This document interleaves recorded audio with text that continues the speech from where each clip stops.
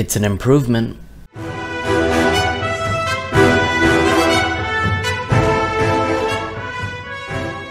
What's up guys, welcome to Superwise. I'm John and I just finished watching She-Hulk Attorney at Law episode 4. And I actually found it to be an improvement, a better episode than the last two. I liked it more because of what it focused on. First, we have Jen's dating life. That was a new side to the show that I enjoyed. It was fun to see her on these dates as She-Hulk and how people would react to that. Then you have, of course, the GOAT Wong returning, who's great in this episode. He's chilling on the couch watching The Sopranos. Then he's got to take legal action against a fake magician, which leads to the final battle. That's a cool team up between She-Hulk and Wong fighting off demons. Hell exists in the MCU. Ghost Rider coming up. They're slowly setting things up. But yeah, overall it's a good fun episode. That's more my speed. I liked what was in this more than the last two. A definite improvement to me. Tell me in the comments down below, what did you guys think of She-Hulk episode 4? Please remember to like, share, comment, and subscribe. That'll be all for me. Remember my catchphrase, guys. Stay super wise.